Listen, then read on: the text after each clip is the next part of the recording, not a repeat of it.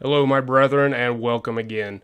Today I want to kick off starting something a little different, and I want to do something that's a little more active with everyone watching called Change My Mind. And it's going to be just that. I'm going to tell you what I believe and why I believe that, and then I want you to leave comments below and we can discuss what you believe to be different from that. So today's topic is the best frame in Warframe, and I get this question a bit often, and what kicked it off was I did get a bit of a fan mail from Savras, whatever, and he asked, Big Papa Tenno, who is the best frame in Warframe? Well, that's Octavia. Oh, and P.S. Can you tell me how to get girls to like me? Yeah. Alright, so why do I believe Octavia to be the best frame in the game? Well, it's not just me, but if you talk to a lot of veteran players, those who've played all the different frames and played them a lot of them will say Octavia is the best. Now, does best mean my favorite? No. Naros is my favorite, but I will not deny Octavia is the best. So, why? Well, to kind of demonstrate a little bit, I came up with different categories of this and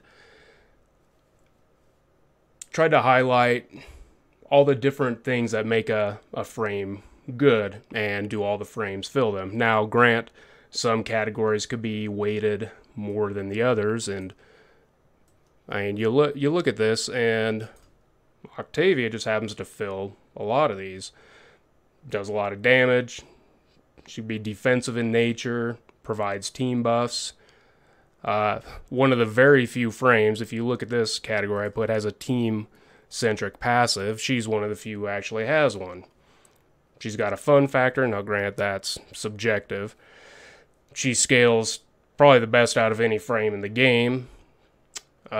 She gives energy, which there aren't that many that do. She can stealth, she can crowd control, she could do any mission, either with teammates or solo, and, I also added another category just for the hell of it. Can make beats fatter than Saren's ass. She can do that too. So, it's hard not to say she's the best when she does things so well. And what shocks me is really two things. One, that she has not been nerfed yet, knowing how powerful she is. The second is, knowing how powerful she is, not as many people play her. And why is that? I think some people may be intimidated by the Manticore.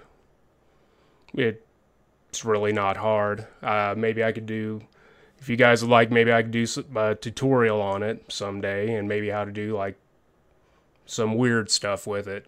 That's actually pretty easy. All you do is just go into the Manticore, and it has a default one that you can use, and of course everything you do is based off the melody, so basically everything in like the ping. So as long as you crouch, attack, jump to that, then you're going to be getting the buffs. Now you can make your own, which can be pretty cool to use. Like this, I just made one that's simple for everyone to use. And then you can also get into, let's say, doing more complex stuff. Like I mixed a couple time signatures with this. But it kind of messes a lot of people up, so I don't use it so much. Either way, let's pick something simple. And let me show you. Alright, let's bring out some 150 heavy gunners, because why not? Hint, it's not going to go well for them.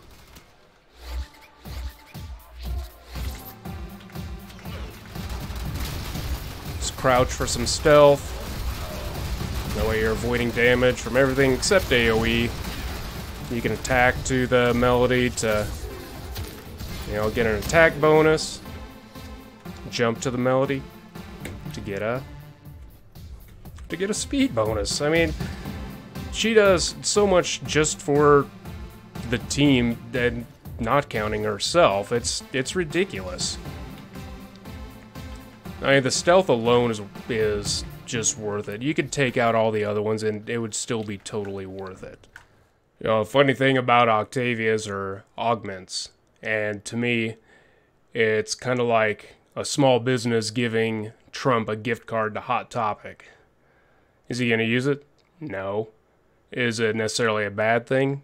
No. Just that she has augments, but you're probably not going to use them very much, if at all.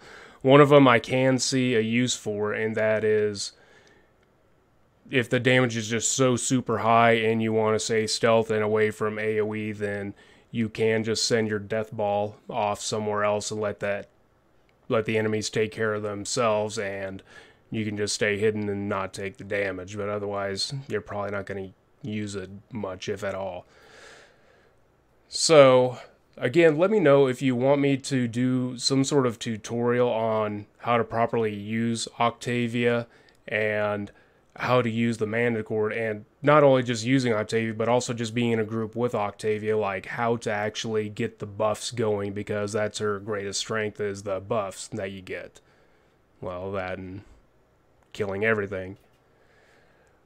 And also, let me know what you guys think would be the best frame in the game, if you agree it's Octavia or not, and if not, prove to me why it is someone else.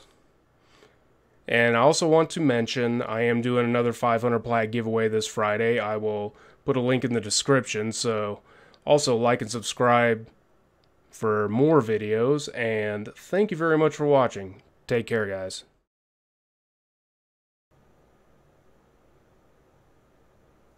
That's it.